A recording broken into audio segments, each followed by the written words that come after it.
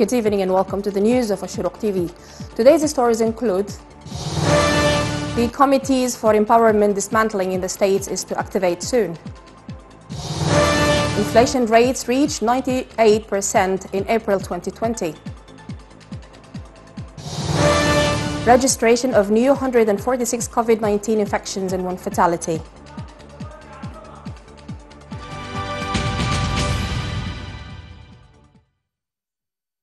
The government delegation for security arrangements, headed by Lieutenant General Khalid Abdin Ashami, head of the Security Committee, and the delegation of armed struggle movements, the Darfur track today, continued their negotiation session at the Salam Rotana Hotel in Khartoum and the Crown Hotel in Juba via video conference. The two sides discussed the number of the remaining issues from the security arrangements file in preparation for reaching an agreement on them before the date set by the mediation to sign the final peace agreement.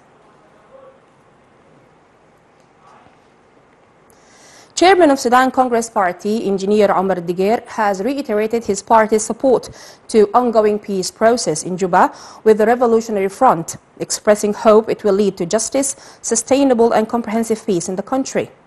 Diger affirmed the serious desire to reach an agreement in the remaining issues, including the security arrangements, system of government, distribution of wealth and power sharing in transitional authority. He called on all parties to make a breakthrough in the negotiation track with Sudan's peoples, led by Comrade Al-Hilo and Sudan Liberation Movement of Abdul Wahid Noor. The Ministry of Irrigation and Water Resources, Professor Yasser Abbas, affirmed that the technical side in the negotiations of the Renaissance Dam between Sudan, Ethiopia and Egypt is the most agreed upon aspect, with a rate of about 95% of its points. The minister pointed out that the technical aspects are related to the filling operations during the regular years and during the dry years, indicating that most of the technical issues were agreed upon except the minor details.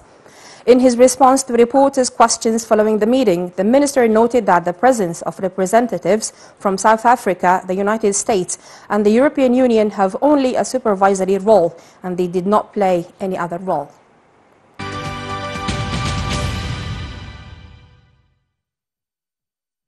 The first evacuation flights for the 450 Sudanese volunteers of the Law of Residence in the state of Kuwait arrived in Khartoum Airport. An official source at Khartoum Airport indicated to SUNA the completion of all arrangements in Sudan to receive the stranded, whom will arrive via 3 flights after applying the required health procedures upon their departure from Kuwait International Airport, with the presence of both the competent security and health authorities from the Kuwaiti side. He pointed out that due to the quarantine in Kuwait, they will be treated like Sudanese students who have returned from the Chinese city of Wuhan, where they will leave after passing the initial health examination.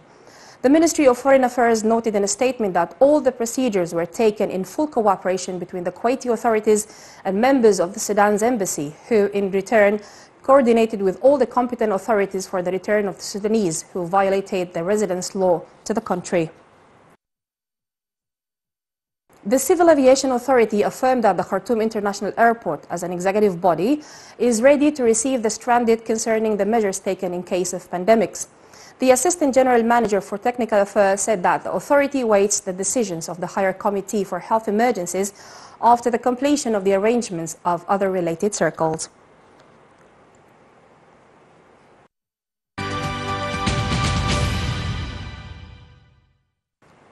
The chairman of the Transitional Sovereign Council of States, Lieutenant General Abdel Fattah al-Burhan, recommended that states should continue to work to remove empowerment and dismantle of all the groups working outside the known frameworks in the states, calling on the states' governors to tighten coordination between the center and the states.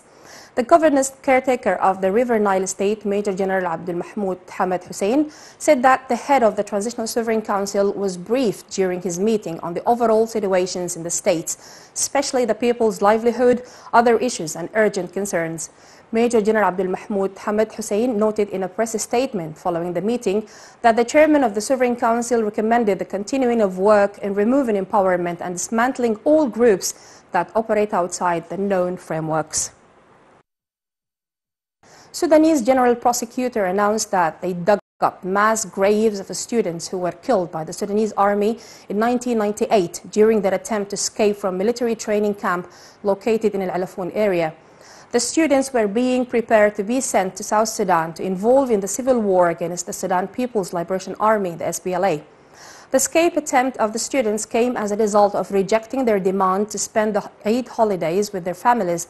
He said that the investigation on the consequences of the incident started to reveal who caused the massacre during the ousted regime rule. On the issue of killing 6 people in Al-Ubaid, the capital city of North Kordofan state, by military personnel a few months ago, the general prosecutor affirmed that the judiciary authorities in Al-Ubaid are dealing with the case. Education and health ministries have announced the continuation of the arrangements for holding the basic school certificate examinations with guarantees for pupils' safety inside the 1,435 centers. The Director of Training Department in Khartoum State Health Ministry, Dr. Mohammed Mamoun, revealed the plan and the clear vision for the provision of sterilizers, masks, and the requested protection means prior to set date for the exams in accordance with the health regulations and directives to avoid COVID-19 outbreak. Director of Basic School Stage Hamza Al-Fahal said the revision lessons have already started via Khartoum State TV. Reminding headlines. Negotiating delegations discuss remaining issues in security arrangements. Irrigation Minister, 95% of technical aspects of ERD agreed upon. First group of Sudanese stranded in Kuwait arrives country. That was everything from Ashorooq TV. Thank you for following and see you tomorrow.